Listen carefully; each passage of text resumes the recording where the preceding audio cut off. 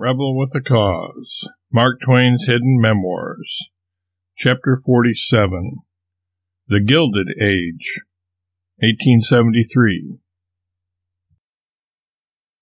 In the early part of 1873, Livy and I and our neighbors and good friends the Warners were sitting around the table one evening talking, when Charles and I began to tease our wives about the low quality of the novels they were then reading.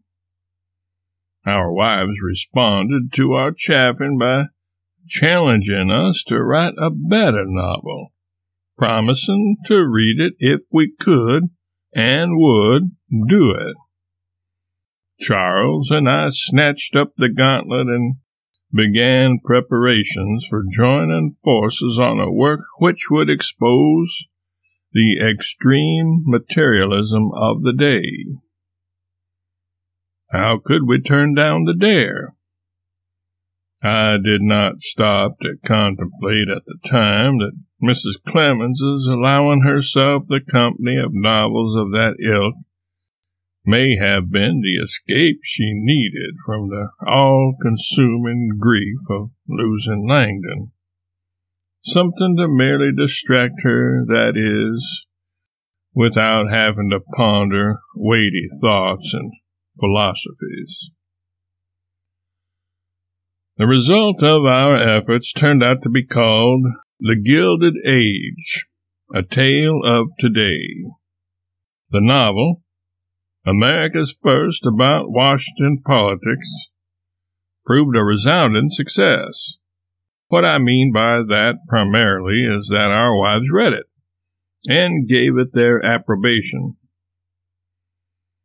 As far as the book's popularity outside of our Nook Farm neighborhood goes, it had that too, but I ended up making even more money from the plays produced based on the book's chief character, Colonel Sellers, than from the book. Of perhaps greater value, though, is that this exposure that Charles and I made has lasted without let up until now. For our example of pillorying these pasteboard plutocrats, such as Gould and Rockefeller and Frick and their ilk, has not abated. Not completely, anyway. Yet, in general, I do not care for the medium. Novels, that is. You may find this inconsistent, as I myself have written them. But that really proves nothing. Just because a thief likes to rob people doesn't mean that he enjoys being robbed himself. Editor's notes. Twain's pen warmed up in hell, which would become far more often his stylograph of choice beginning around the turn of the century, is already on display in The Gilded Age, as he rails therein against not only pasteboard plutocrats, but also ignorant juries, the abuse of insanity pleas, persecution of minorities, and other injustices he perceived in society. Sales of the book actually began quite well, 40,000 copies in the first 2 months, which Twain claimed was the largest 2-month sale any American book had ever achieved, with the sole exception of Harriet Beecher Stowe's Uncle Tom's Cabin. But perhaps the story's greatest effect in the long haul has been that the term, the Gilded Age, is still used in referring to that era of robber baronism and heedless greed.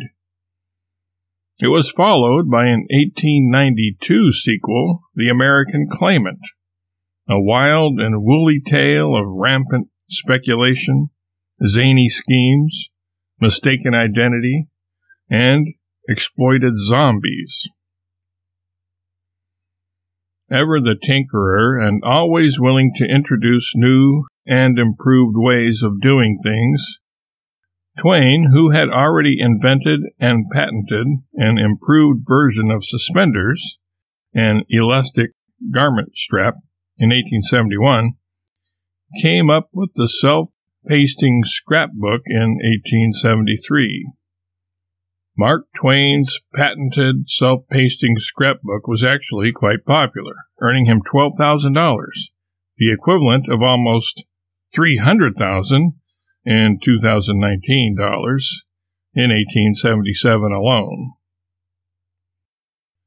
Although, of course, neither he nor anyone else knew it at the time, Twain's life was at its midpoint in early 1873.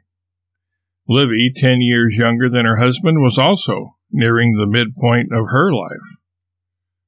Susie, at only 11 years of age, was also almost there.